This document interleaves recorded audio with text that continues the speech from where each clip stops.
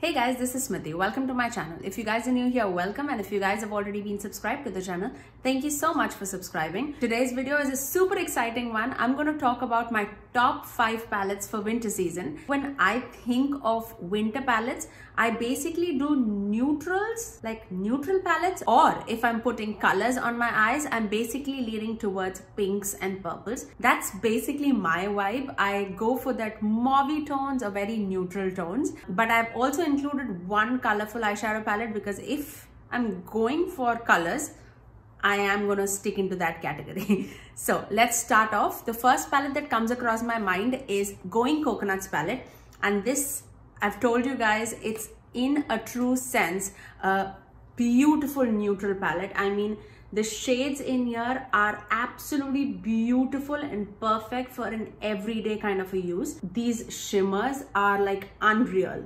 The way this palette has been created, I'm dying to try this more and more every day of my life. So this would be definitely in my rotation for winter palettes. So the next palette that I want to talk about is another drugstore favorite of mine, and that's LA Girl's Playmate palette.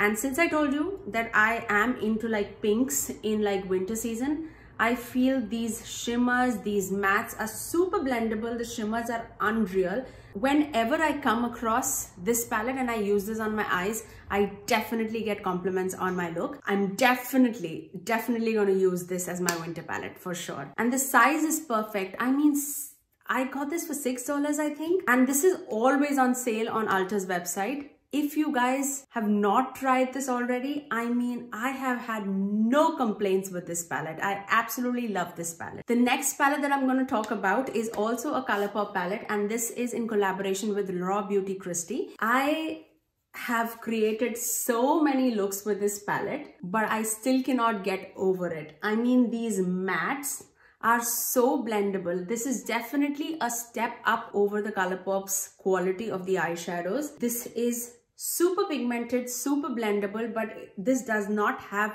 much of like a kick up when you dip your brush into it. And these shades, this all over the eyes would be so good. I cannot wait to do like a monochromatic look using these palettes. I mean, this is a lovely palette all year round, I would say, but especially in like winter season, I mean, cannot wait. Okay, the next palette that I'm going to talk about is Too Faced Pumpkin Spice palette. Now, I know pumpkin and fall season are going to clash, but the pinks and the purples that are there, it's a very light palette. Not talking that it's not pigmented. It is superbly pigmented and the quality is unreal. This is one of my top palettes from 2020. These pinks and the purples, all of the eyes, these peachy tones, this like rusty tones, deep browns, deep pinks. I mean, this is all in all a winter palette for me. This is like a roundup for a fall palette as well as winter palette for me. So I'm definitely going to keep this in my winter collection. Now the next palette is totally a new one in my collection. So I'm definitely going to try this. And this is by Ofra Cosmetics.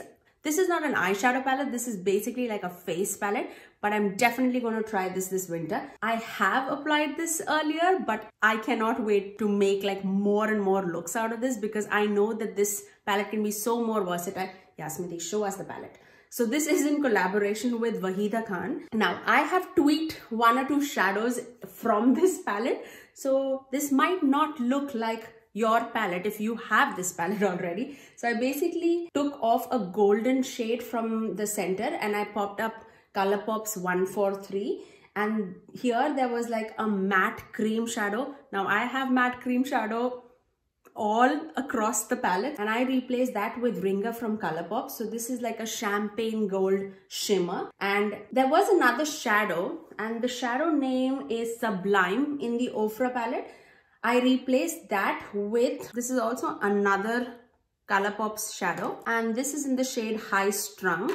It's a similar quality, but I like the more reflective nature of High Strung, but the colors are very, very similar. So that is the changes that I did from this palette. So I think now the palette is so versatile. Cannot wait to create more eyeshadows and the face looks with this palette. And the best part about this palette is like you have everything in it. You have like options of 2 highlighters, and out of which one has like everything in it. You have 2 bronzers, actually 3 if you have a darker skin tone, and 2 blushes, and 1, 2, 3, 4, 5, 6, 7, 8 eyeshadows. You can take your look to places with this palette, I feel. So I'm definitely gonna keep this in the rotation for my winter palettes. And that was my top picks for winter palettes. If you do like these series of eyeshadow palettes and face palettes, do give it a thumbs up, and also subscribe to my channel if you haven't already, and ring that notification bell so that you're notified every time that I post next. I generally upload every Tuesdays, Thursdays and Saturdays at 9 AM Eastern Standard Time. Until next time, I'll see you guys in my next video. Bye. Oh, before I forget, do enter the giveaway. It's gonna close soon. All the details would be included in the description below. So definitely check that out and enter into that giveaway. Bye.